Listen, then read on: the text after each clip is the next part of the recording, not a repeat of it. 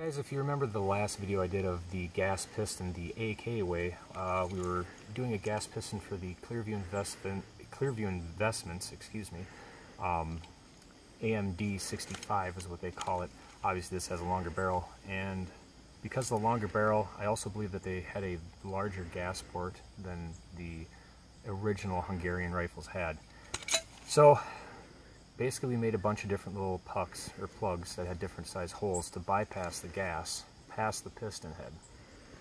And with just the stock piston, the brass that was being fired, Wolf 123 grain, was going about 33 feet on average from the rifle to where the brass would land in the grass out here. So starting at the smallest restriction, we got, I want to say it was 50 thousandths of an inch bypass hole, and that got us down to 28 feet.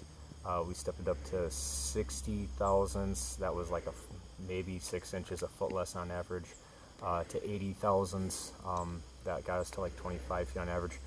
The nice part about this being the 1/10 of an inch hole, or 0.100, that got us to right about 18 feet, and the recoil was so tame, it was great. No problems with extraction, bolt locked open on last round.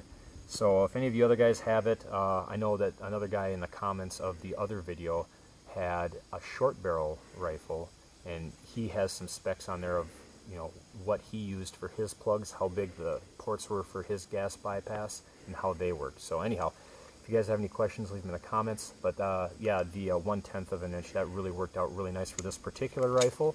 And if you have one of these, if you did that same recipe, I'm pretty sure it would work out pretty good for you too. Anyhow, remember guys that loose is fast, brakes only slow you down, and shotguns have a wider spread. Be safe and have fun on the range, and I'll see you next time.